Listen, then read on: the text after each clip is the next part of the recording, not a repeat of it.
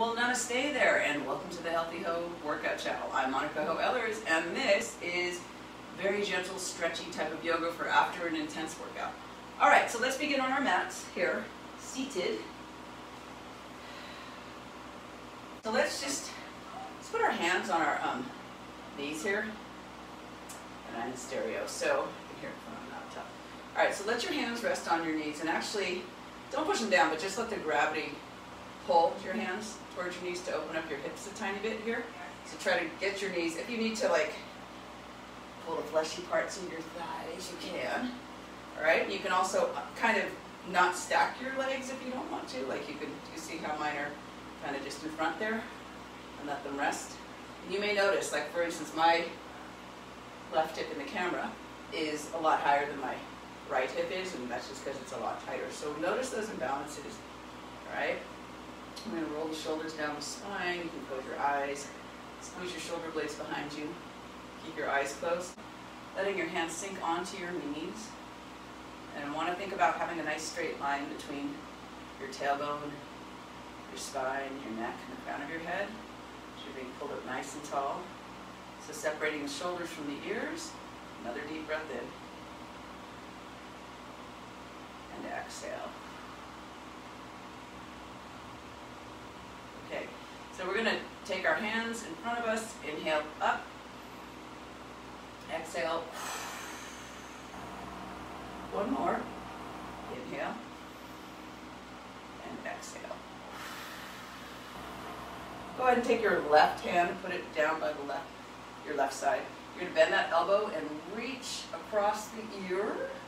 Okay, if you can get the bicep by the ear and then spin the rib cage towards the ceiling, bend that right elbow generously, opening it up. And again, see how my hip is lifting? You want it to try to drop open. So I'm going to actually extend my cross here, my cross-legged position, and let that hip just kind of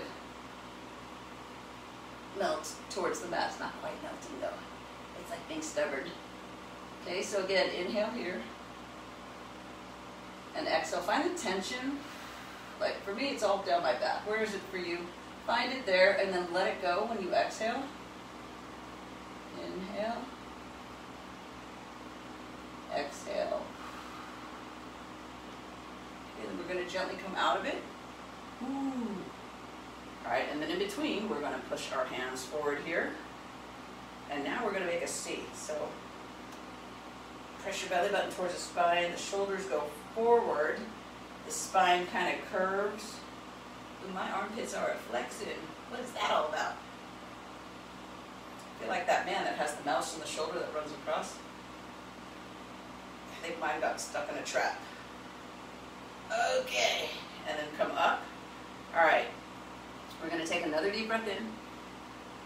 Exhale. Okay, this time you are going to bend your right, put your right hand, put your left hand on the mat.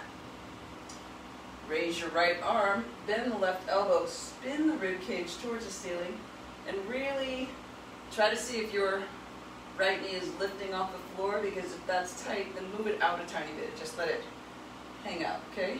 Might not be the most comfortable position, not gonna lie.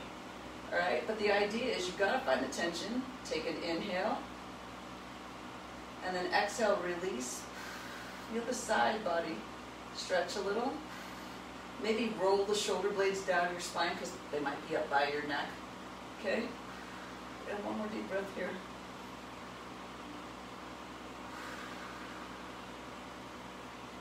All right, bring it all the way up.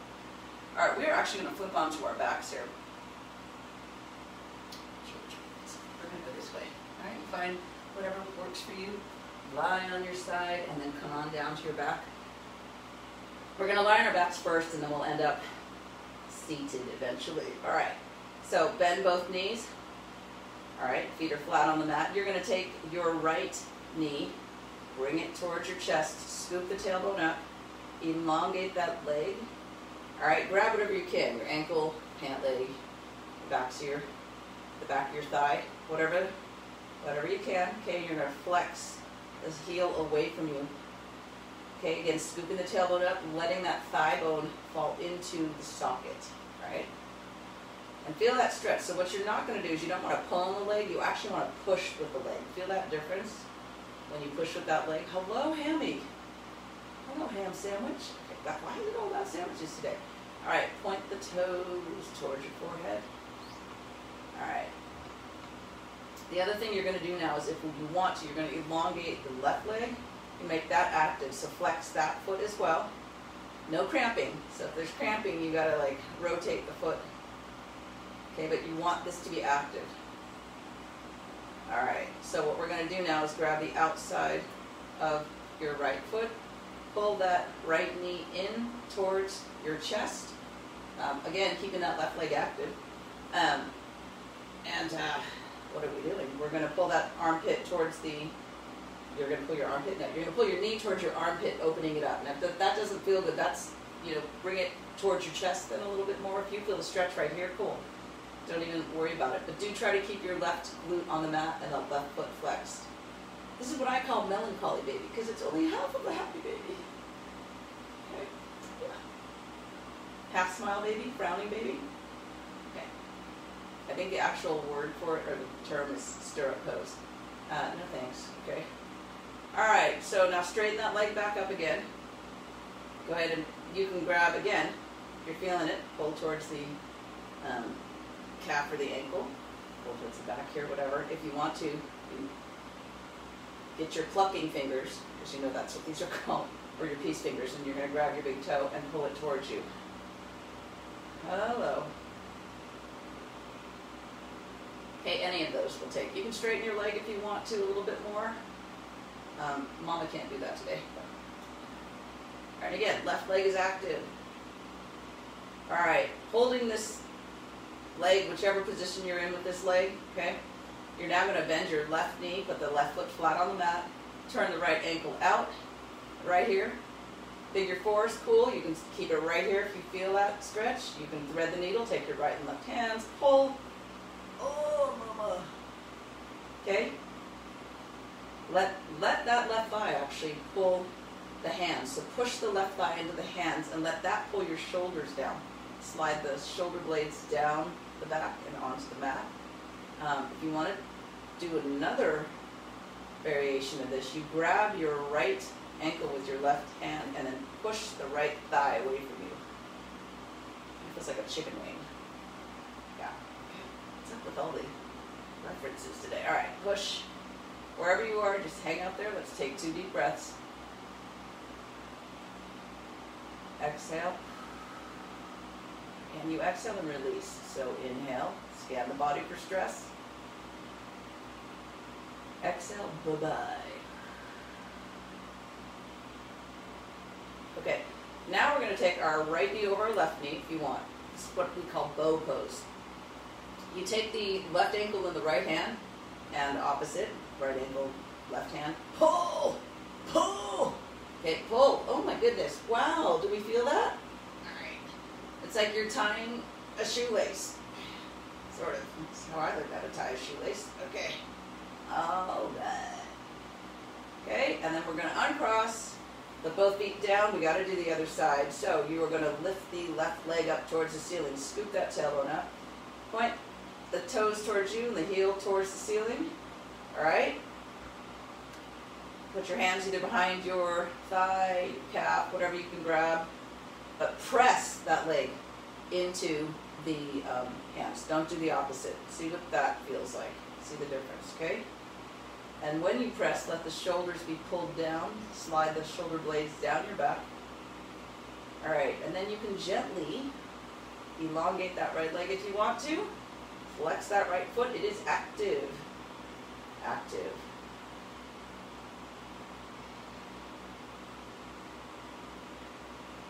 Okay.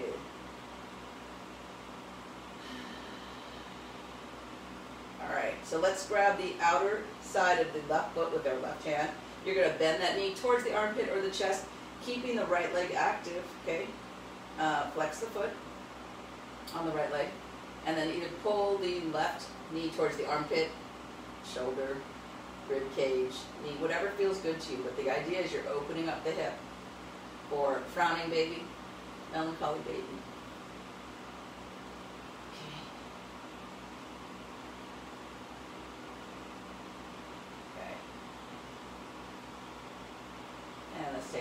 breath here. Exhale. Again, right leg is still active if you can. You're going to still flex that right foot. Go ahead and elongate that left leg again. Now this time you might be able to straighten a little bit more, but if you can't, don't worry about it. Back of the ankle, calf, hamstring, whatever you're grabbing, plucking fingers, peace fingers, toe, whatever works for you. Alright? So let the weight of your hand, if you're grabbing your toes, let the weight of your hand pull. So don't pull it, just let the gravity, let gravity do its job, work. Okay, so again, flexing that right foot, it is active. Okay. One breath here, inhale, and exhale. All right, gently bend that right foot, knee. You know what I mean, bend your leg, put your right foot on the mat, turn the left ankle onto the right thigh, hang out there if that's enough, cool. All right, if you want to, clasp the hands, thread the needle behind the right leg, and again, you push that thigh into your hands. Don't pull, push the thigh. Let it pull your shoulders down, okay? Now if you want more, grab your left ankle with your right hand, push your left thigh away from you, okay? All just options. All right, let's take 2 breaths here. Inhale. Exhale. Inhale. And exhale. All right, people. We are going to come out of this. Put your foot, right foot down, left foot down. Roll. We're going to go into all 4. Okay, and then we're going to dance into our downward dog. We have to stretch our calves and our arms and everything. All right, so take your time getting up there. Fingers are spread. All right, and you're going to dance or walk. Okay, whatever is feeling good today. All right, so the hands are at a diagonal. They're never jamming with the wrists. Okay, if you do feel wrist pressure, press the palms and the knuckles down into the mat. And we're walking the dog if you want. Okay, we can go right and left like this, so you can actually just turn, lift your heels up and turn. All sorts of patterns in this towel. All right, and then walk again. All right, and we're going to sit back into child's pose. You're going to pull the knees apart, feet together, sit back, arms forward, forehead to the mat. Again, more hip stretches, upper back. All right, inhale, expand the rib cage between the knees. Exhale, sink. One more inhale. Exhale, sink.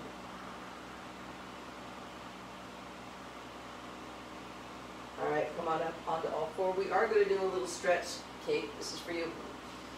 Or for anybody else that does a lot of typing, texting, sitting at their desks. Anybody, actually. But Kate, I had you in mind. Okay, so we're going to flip our hands gently. Gently. Okay, so your hand might not flip all that way. It might be here. That's fine. Be really gentle on this. Okay, for anybody that has to grip anything, you know, suitcases, stuff like if you're a flight attendant, really, you have to help people put things up. Okay, that excessive gripping, or just if you're stressed out, you know, really can travel all the way up to your shoulder. Can give you a headache. Okay, so we're sitting back. Basically, I don't know if you can see me, but it looks like that. All right. Okay. Next one, you're going to flip so that your palms are up. You can do this one at a time if you want. Okay, if it's too much. Otherwise, you flip the palms up. The fingers are facing you. Rock back and forth. The further out you get your hands, the harder it is. Doesn't need to be super hard though, right? Try to get your shoulders away from the ears because it is super easy to be like, oh my God, this is so uncomfortable. Okay? All right, and as I always say, like if you're at your desk, put your elbow, the point of your elbow in your forearm like that. And you'll see like your hand goes, makes all these weird things. All right, so from here, all right, we're gonna roll our wrists in this way, go that way, and this way, and this, and this. We kind of did that already. Okay, so we are gonna try a pose called camel, not a full camel. So I think a full camel is when you're like all the way down, but we're gonna actually, this is one way to do it. You clasp your hands behind you and then let the weight of your arms kind of pull you back. Squeeze the glutes, push the hips forward. Okay? Gently, if you want to, you can come down to your my heels. I might not be able to come down to my heels. All right, and then open up to the sky, shoulders down. I know we're running out of time here, people. Do what you can. Again, this is totally fine. All right, but we're going to expand our bellies. And exhale. Again, this is a heart opener. Inhale. Exhale. All right. We're going to gently come out of it. So you just slowly come up, squeeze your glutes. All right, one more downward dog, people. All right, so take your time, dance into downward dog.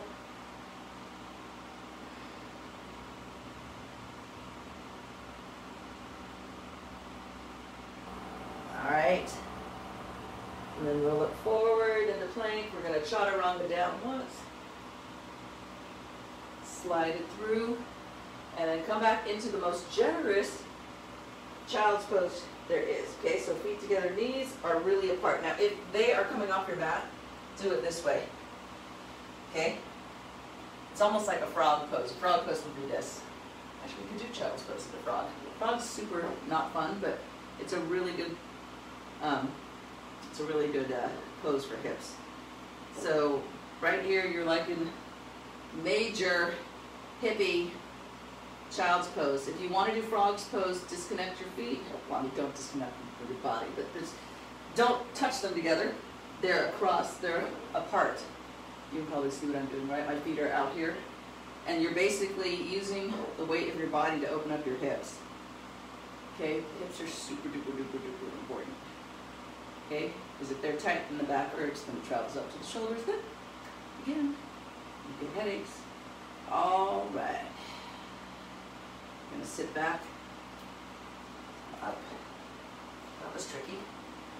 All right, we're going to sit in cross-legged. So nobody's out of time now.